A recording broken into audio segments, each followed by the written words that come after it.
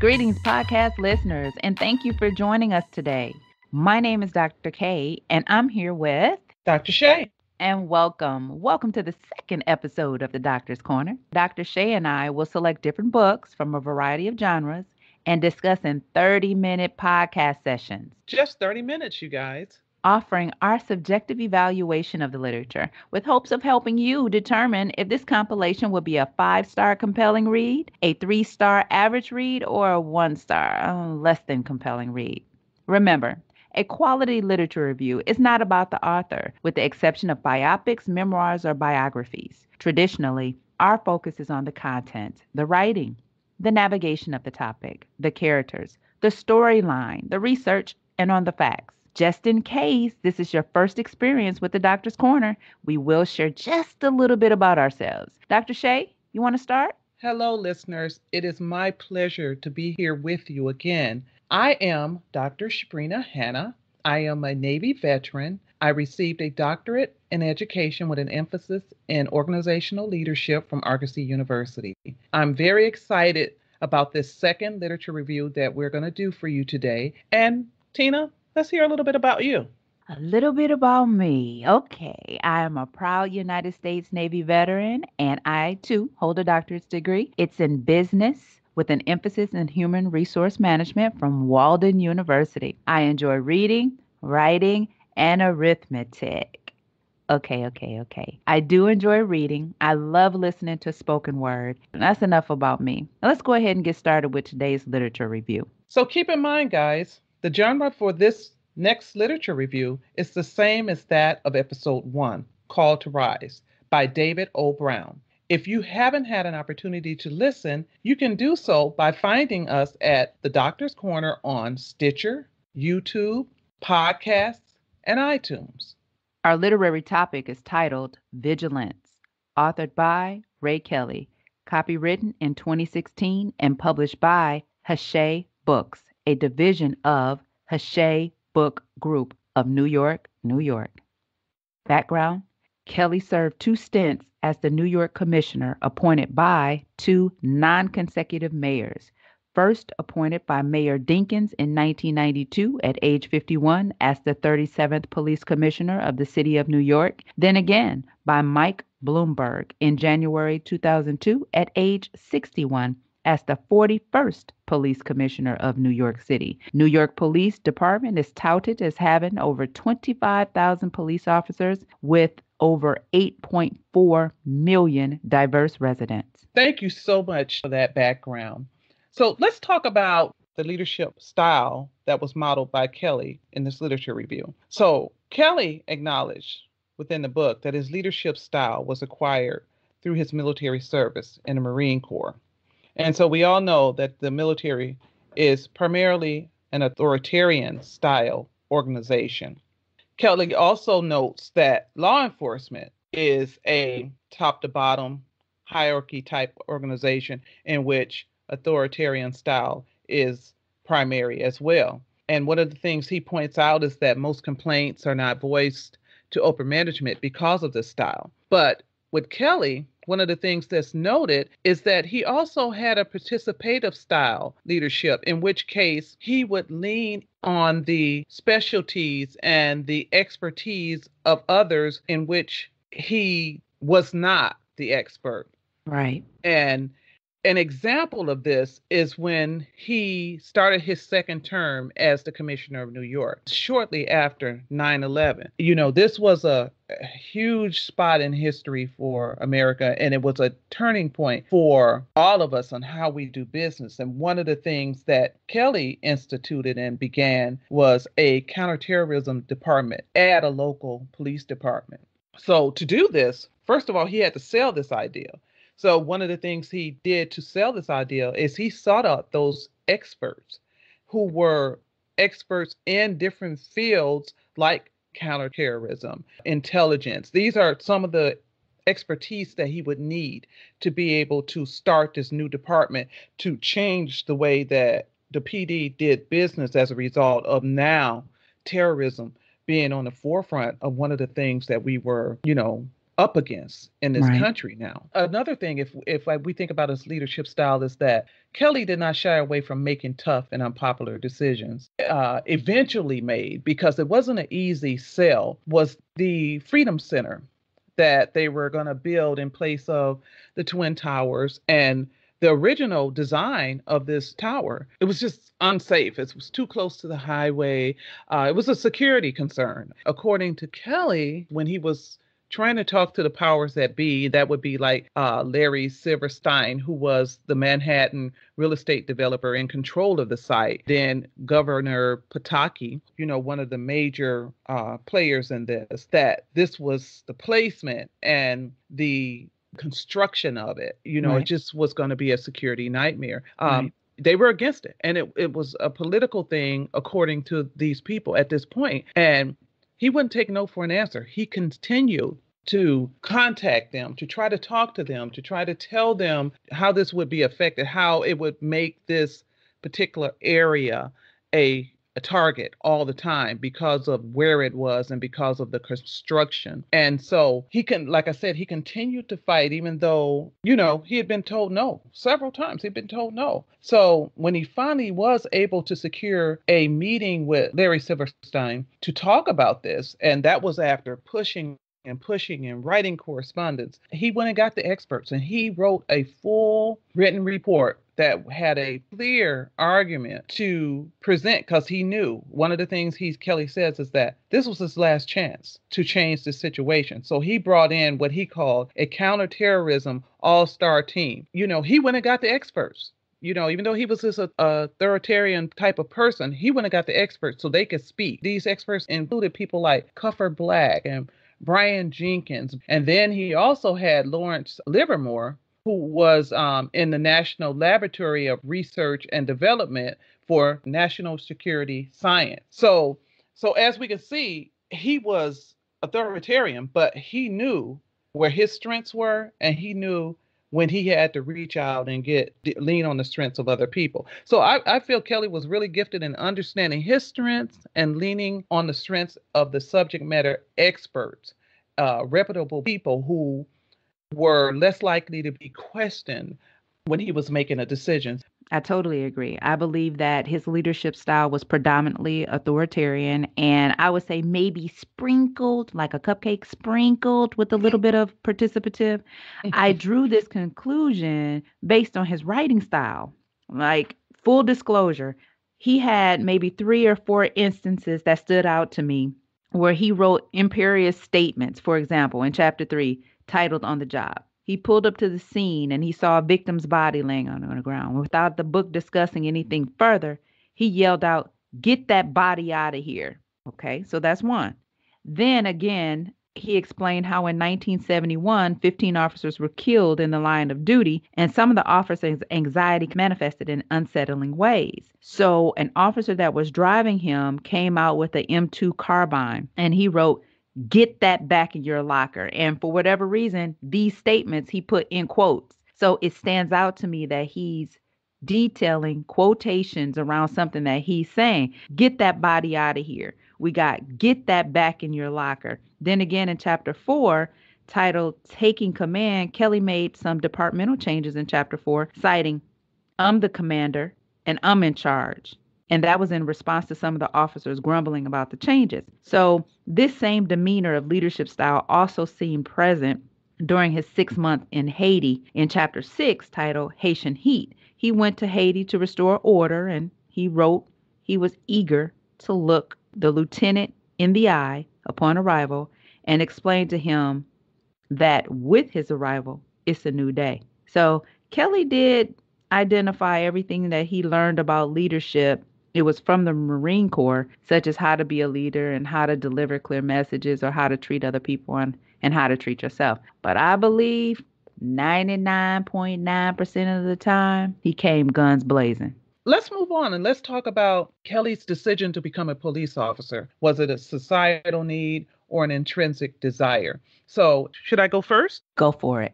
Okay. So, unlike Brown, Kelly did not mention any accounts of devastation and crime-ridden neighborhoods. Kelly spoke about not wanting to be a cop. Kelly experienced what he terms his first law enforcement duties as when he served as a lifeguard. He talks about his adrenaline rushes as he executed these duties. Later on, Kelly talked about seeing an ad to apply as a law enforcement cadet, and he applied while he was in college. So the next experience in which he talked about this adrenaline rush was as a cadet when he worked in the 911 center. Then he moves on and he talks about his junior and senior year in college, and he was in a platoon leadership course working in the Quantico Marine Base. And this was another time when he kind of got to serve in a capacity where he was, instructing people. All of this kind of really speaks to his authoritarian style. And so these three experiences were where he began to realize that he was fulfilled from doing things that gave him this adrenaline rush. But according to Kelly, he was still set on being a Marine. And so Kelly was accepted into the Marine Corps, and he also graduated from law enforcement cadet school with the #1 score, had the highest academic grade, the physical fitness, and shooting score. So now he was in this conundrum where he was signed up and started the police academy, and then he also had to leave in a few months to begin his service in the Marines. So he did just that. He started the academy, then he had to leave and go to the Marines, then he came back and began his duties as a law enforcement officer. And so from this reading and from what I derived from this, he did not have an innate desire. He found out that he was stimulated by these adrenaline rushes through his experiences as a lifeguard, a cadet, and a Marine. I think you hit the nail on the head with that one. What degree do you think that he relied on faith in NYPD? Unlike Brown, Kelly really didn't make any references to faith and religion in his recount of experiences. In fact, Kelly's experiences does not give a moment or an event in which I feel he bared his soul or left himself exposed as it relates to his raw feelings and emotions. Having said this account is maybe purposely left out. Kelly seems to indicate he relies solely on what's before him: facts, science, numbers, what's taking place in the situation he's encountering. So that doesn't mean he didn't. Maybe he, prayed in private and it's something he doesn't share. But from what I've read, you don't see any reliance on a higher power than himself and in the facts that's before him. Well, guess what I discovered? What? Early in the book, he said that the Kelly family was like a punch the ticket type Catholic family, and they did what was expected in the religious department. When he got old enough, he joined his brothers in slipping out of the church after communion. So throughout his memoir, Kelly didn't reference church or God or relying on any higher powers. But Veronica actually did. She went to a church one day, but she went after 9/11 and participated in a program as a flag bearer. And it's kind of disconcerting to me because it's like the nation tends to go to church when tragedies happen. Yes. It's funny you would say that because I just saw something on television on why planes crash. And one of the comments by one of the ladies on there, she said, "There's no atheists on a plane when it's about to crash. Everybody's praying." So I thought that was funny. So let's move on and talk about some of the foundational narratives imparted by significant persons that influence Kelly's choices, actions, and career. So, in reviewing the book, Kelly did not give a wealth of information to me about his family, other than his father, who he said basically was a provider, and he was distant emotionally. His mother, she was easygoing, neat in appearance. So if I go back and try to find maybe some people who were early in his life who planted some foundational narratives, I really didn't have any.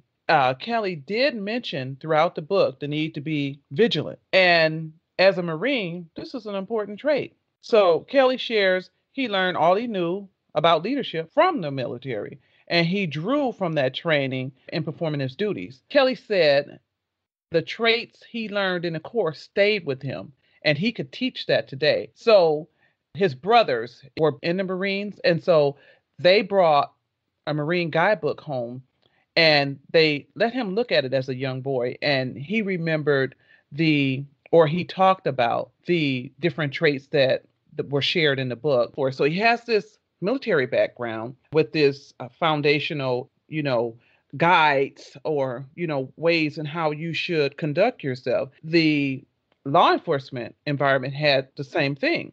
So from these experiences and from these backgrounds, Kelly shares some basic foundational narratives that he says are necessary for success. And they are: be regimented. There needs to be a system in place.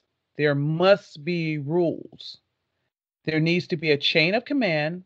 There should be a commitment to following directives, or a meeting of the mind agreed upon, understanding between the parties involved. So if we look at these things that he shared, if you think about that, they really all point towards authoritarian.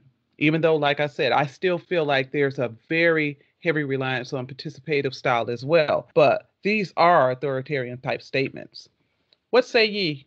Ye say that Kelly relied on Kelly, and when he needed, he would collaborate with others, as he did indicate in chapter 4, taking command. I found not necessarily fruitful foundational narratives that he attributed to significant people in his life, but people that he admired. So he mentioned Dean Graham Allison, who he thought was thoughtful and deep and very approachable, but nothing that he said or nothing that was poured into him. He also mentioned a Mark Moore, who he declared had great insight on how to lead public agencies into a modern age, but not necessarily something he said to him that impacted him. Because of these two individuals, he stated that he learned that organizations consist of moldable human beings and that they may need encouragement and motivation. Kelly also acknowledged Commissioner Ben Ward, that he was a role model, an excellent police official, that he was self confident in his decision making, noting that Commissioner Ward, he didn't go or look for anybody to be happy or like or be pleased by him. He didn't care if you liked him or not. Kelly stated that he admired Frank Labooty and trusted David Cohen.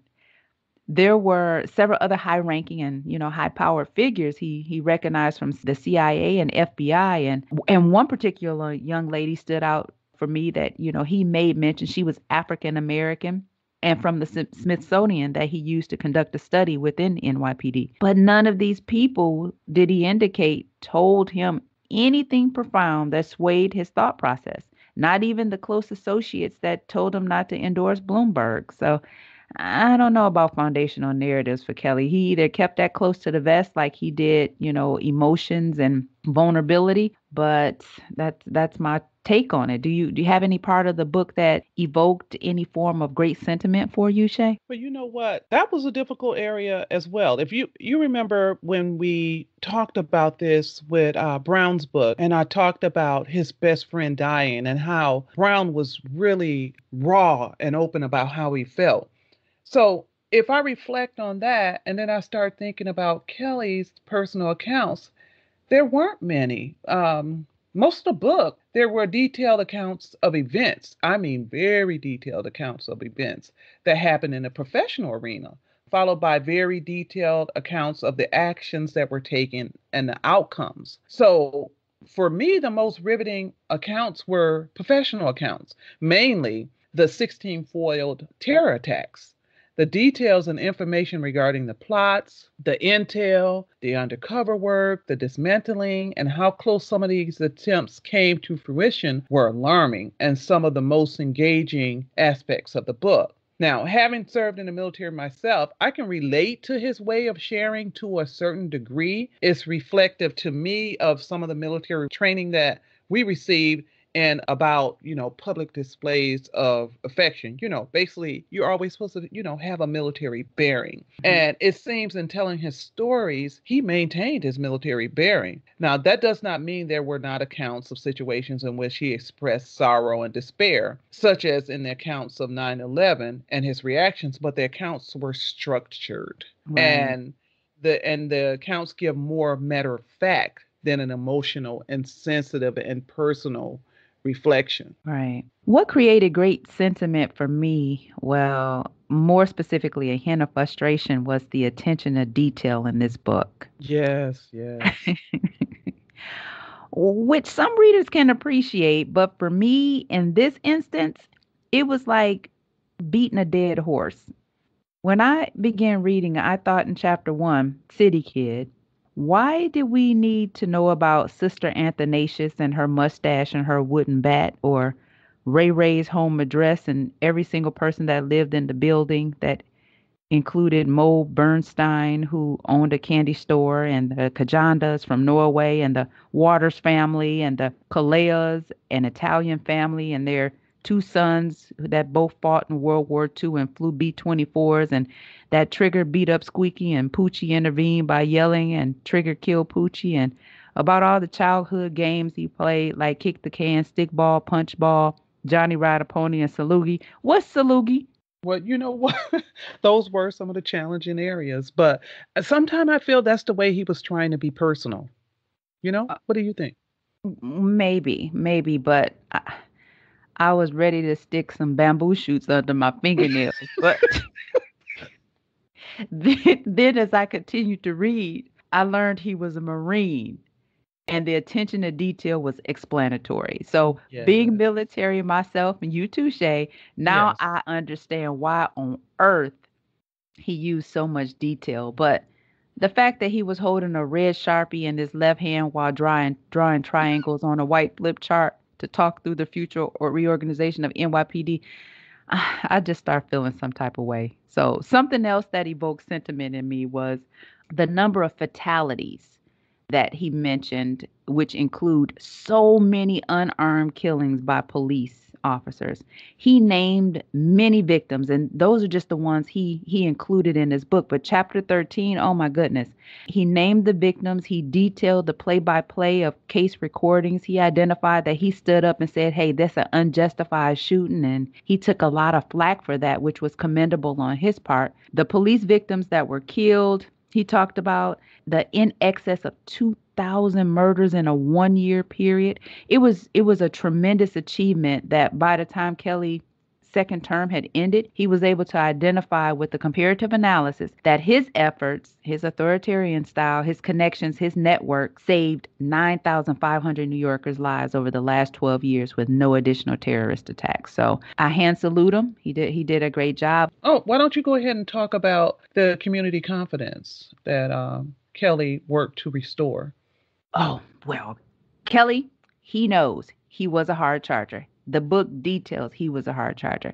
Kelly was commissioned and charged by Commissioner Brown to orchestrate this full blown analysis of what the city needed to improve public safety. So he partnered with the Office of Management and Analysis and Planning, which he had previously worked in, and they compiled a report identifying that NYPD needed 5,000 more officers for a community policing effort called Safe Streets, Safe Cities. Unfortunately, he didn't get to see the full fruits of his labor because Safe Street, Safe Cities didn't materialize until after he and Mayor Dinkins had left. But upon his return as New York Commissioner in 2002, Kelly arrived with a plan. And his plan was to address counterterrorism, crime fighting, and community relations. Everything Kelly did was in the interest of keeping New York safe. He solicited high profile and critical thinkers to serve in his top positions, like you stated, and to ensure the safety of the city. Although extremely controversial, he implemented what he called street inquiries. Do you remember that stop and frisk deal that was all? Yes, yes. Thanks, Ray Kelly. But critics called it stop and frisk. Kelly believed to usher NYPD into modern policing, you have to be proactive and get police engaged. He also created Operation Impact, where he took the police academy graduates and sent them in large numbers into high crime areas with experienced supervisors. Recruits brought their high energy and vitality and got the chance to learn and do police work. They learned their beats. Kelly also implemented Operation Crew Cut. He formed a Muslim advisory council and a demographics unit to familiarize themselves with people in the community and to increase diversity awareness. Kelly never seemed to run out of effective and impactful ideas. I really think you covered that area really well. I agree with you. He was very result